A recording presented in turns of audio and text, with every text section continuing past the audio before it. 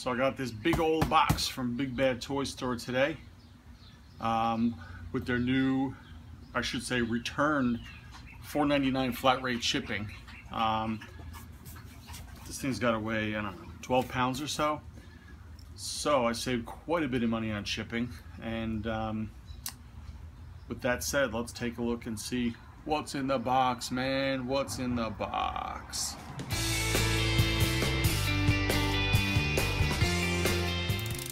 Alright, so we're going to open this rather large package up. I just decided to do this outside today because it was it's a little bit overcast, but it's actually a pretty nice night out. So rather than setting a black background, thought I'd take advantage of this. And yeah, so this entire shipment, including shipping, $4. It said $4.99, $4 to ship this.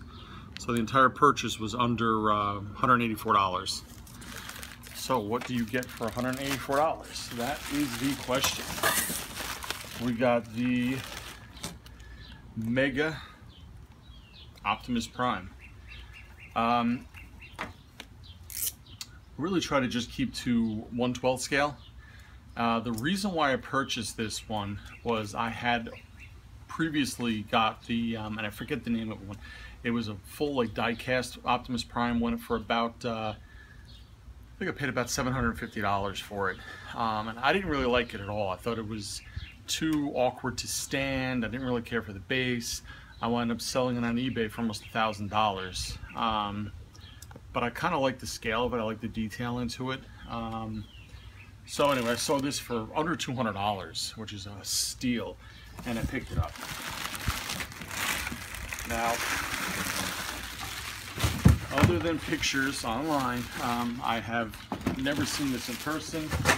As you can see, I just opened the box, so I really don't know what I'm getting into here. Really nice packaging though. Oh, fancy. Some poses. I'm also actually interested in someday getting the 3A Prime.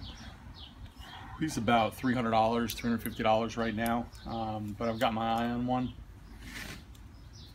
So for comparison, I may pick that up, may not pick it up, I don't know.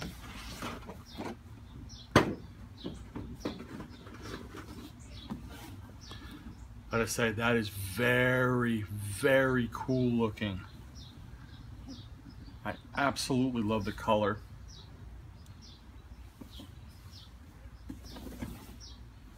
In the inner box.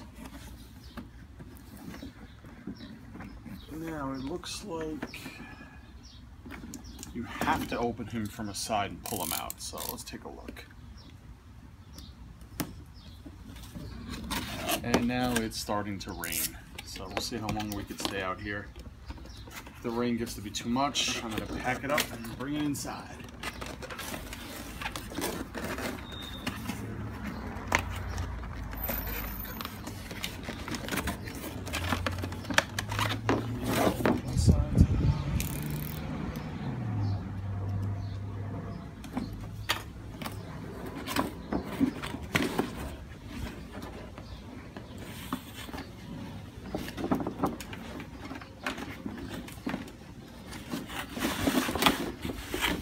I did not want to come out. There we go.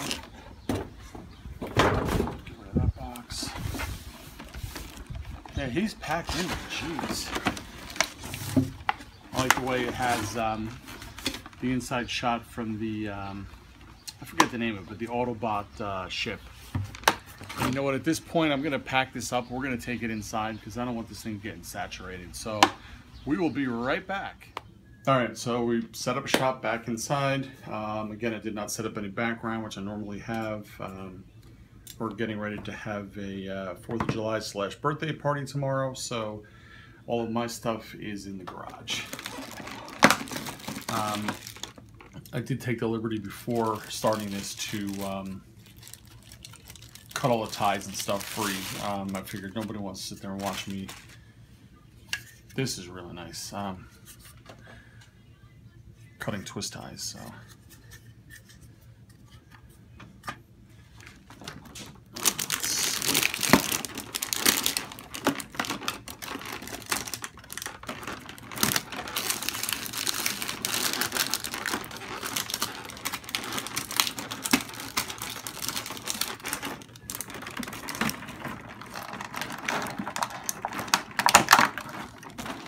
The matrix of leadership seems a little tiny, but, and I guess you have to put the batteries in it because it's not working.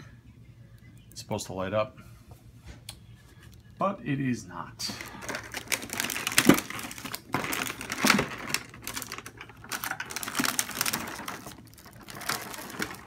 Oh, I did miss cut one. Well, we're gonna get to see me cut one after all.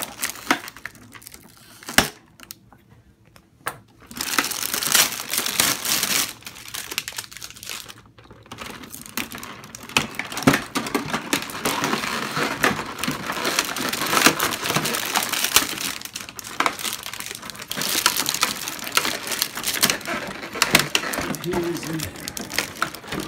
Nope, there's still two more.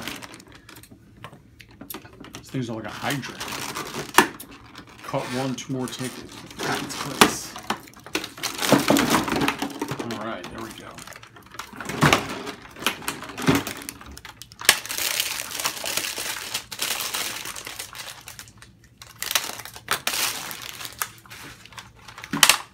Let's get some of this junk cleared away.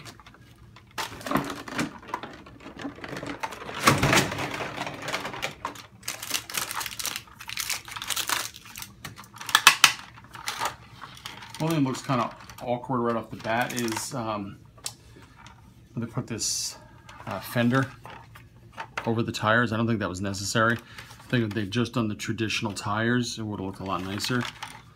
But that is a minor nitpick.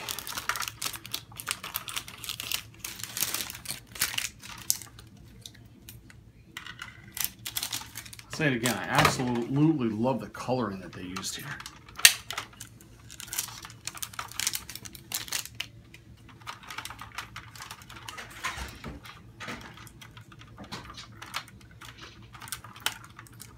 Tons of articulation in the fingers.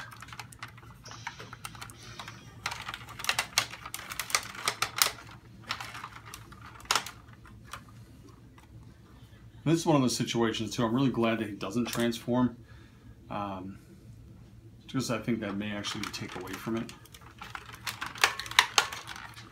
Like if they can give him better posability, better articulation. For me, with most of the Transformers I've collected over the years, I very rarely ever left them in vehicle mode. I always left them in robot mode, so to make it look better, I don't really care.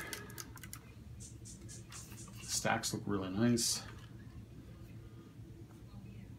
Yeah, overall, this is a fantastic value for under $200. A little detail on the sides here, the inner legs, really cool. Oops, it's falling off here.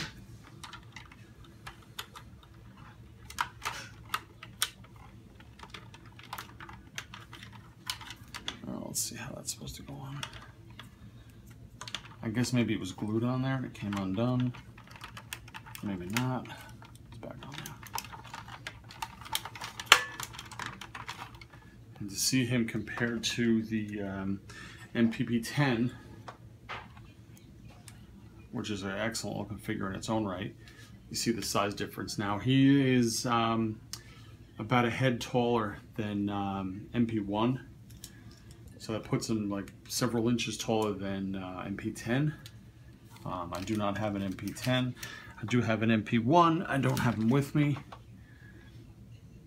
And then for further quick comparison, I would put him at about 1/18 scale. I have my custom 1/12 scale Prime. I would still eventually like to get him a slightly smaller head, but that's what I have for now. I actually wouldn't mind getting a set of these hands too to replace Unicron hands. But there you go. I think he's absolutely fantastic looking. Let's get back on the focus here.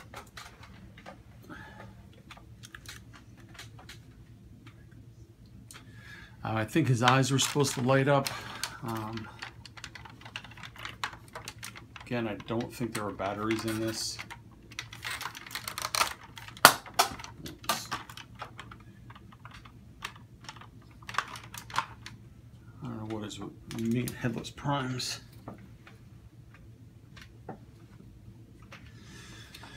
Here we go. Yeah, now here's the button. Again, there are no batteries in it.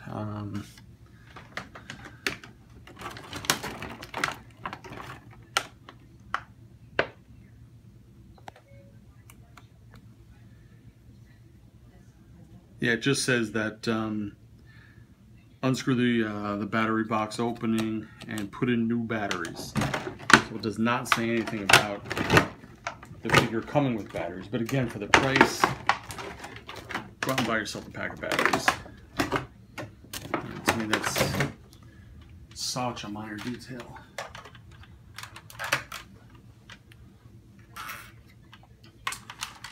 Let's take a look at the gun.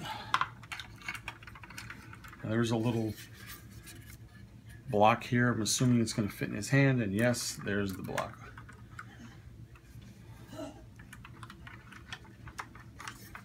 Which I always think that that's kind of a nice touch because he can one-hand it then. Let's see how his articulation is for holding it.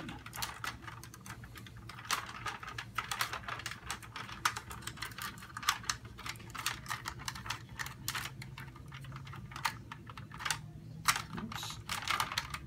Yeah, fine. And that is just a really great looking Prime. Again, my only nitpick would be, you know, the fenders. I don't think that was necessary. I think it kind of took away from the figure. You know, maybe one day I will get the 3A version. We can compare the two of them. So I believe they're about the same size. Let's see where the matrix of leadership goes. Yeah, he's cool as hell looking. I love the way he's kind of chunky looking too, which is neat. Oh, it just pops right in there. Oops. Oh, it doesn't really want to stay in there.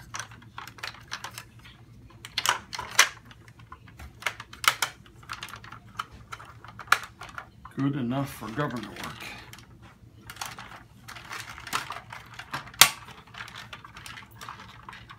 He's got some ankle rocker motion there.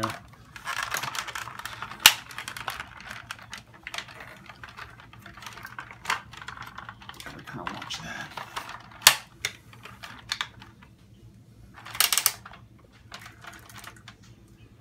I hope someday they do. I don't know if they have plans to do a Megatron, but that'd be fantastic to see those two together. And again, a proper Megatron that doesn't transform, where I think the Masterpiece ones fail with the Megatron.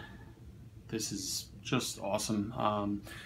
If you've got a spare $200 lying around and you're interested in Optimus Prime, 100% I would look into getting this.